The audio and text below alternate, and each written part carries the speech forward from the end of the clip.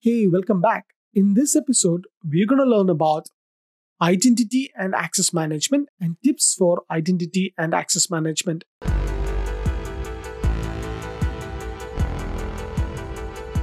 In a cloud-focused architecture, identity provides the basis for a large percentage of security assurances.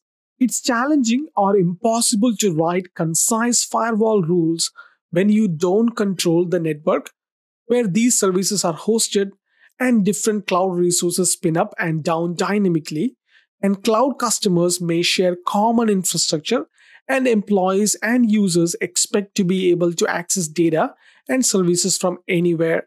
To enable all these capabilities, you must first manage access based on identity authentication and authorization controls in the cloud services to protect data and resources and to decide which requests should be permitted. Some of the tips for identity and access management include single enterprise directory, synchronize identity systems, use cloud provider identity source for third parties, passwordless or multi-factor authentication for administrators, block legacy authentication, don't synchronize on-premises admin accounts to cloud identity providers, and using modern password protection offerings and cross-platform credential management. Let's explore how to use a single enterprise directory. A single authoritative source for identity increases clarity and consistency for all roles in IT and security.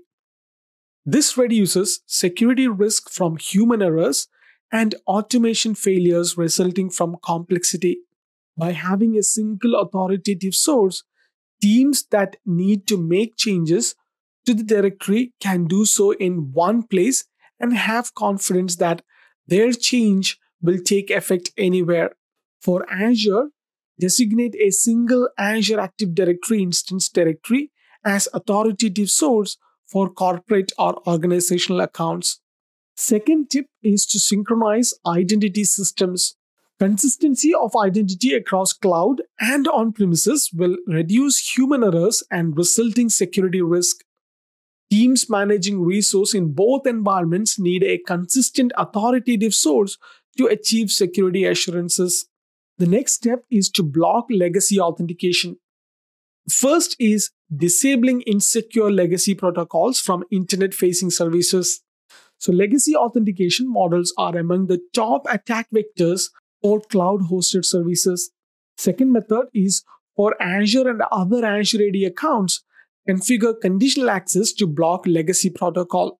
Another tip is to don't synchronize accounts with highest privileged access to an on-premises resources as you synchronize your enterprise identity systems with cloud directories.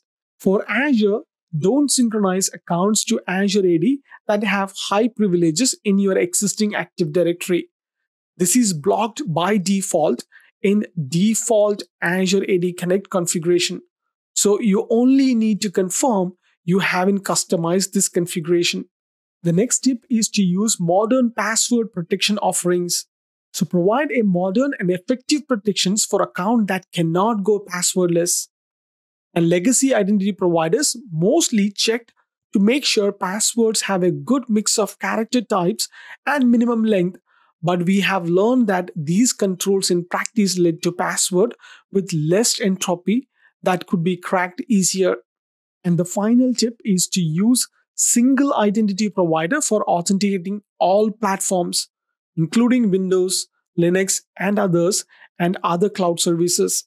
A single identity provider for all enterprise assets will simplify management and security, minimizing the risk of oversight or human mistakes.